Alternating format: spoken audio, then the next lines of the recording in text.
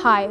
Every 5 years, all Australians are required to participate in the census. The census is a national survey designed to collect, analyse and share social and economic data to anyone seeking to understand Australian society and the economy. The last census was conducted in 2016, which means our next census night falls on the 10th of August 2021. In addition to Australian citizens, it is mandatory for all Australian residents, regardless of their visa status or residency, to participate in the census. Please keep in mind that the census data is entirely confidential. The Hazara ethnic group makes up a considerable diaspora community here in Australia. However, previous census records indicate that only a small percentage of the Hazara population living in Australia have identified their ancestry as Hazara. We believe that the true number is much higher. The following clip explains why. The Hazaras are the third largest ethnic group in Afghanistan, with at least 10,000 migrating to Australia.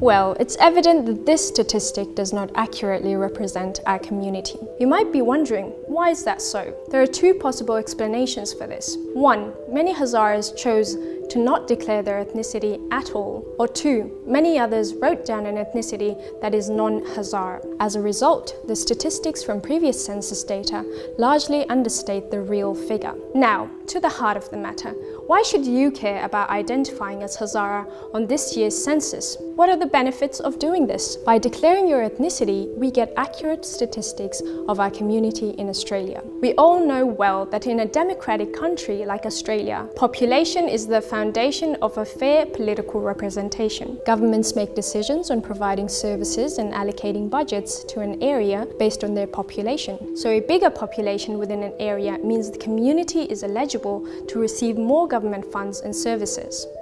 One such example of these services is granting community visas and more immigration opportunities. By refusing to provide this information, we deprive ourselves of various opportunities that we all have a right to. A greater Hazara population means we have more taxes, which means more voting power, and as a result, greater trust and influence in the Australian community. So do not forget to do your part in this year's census by putting down your ancestry as Hazara.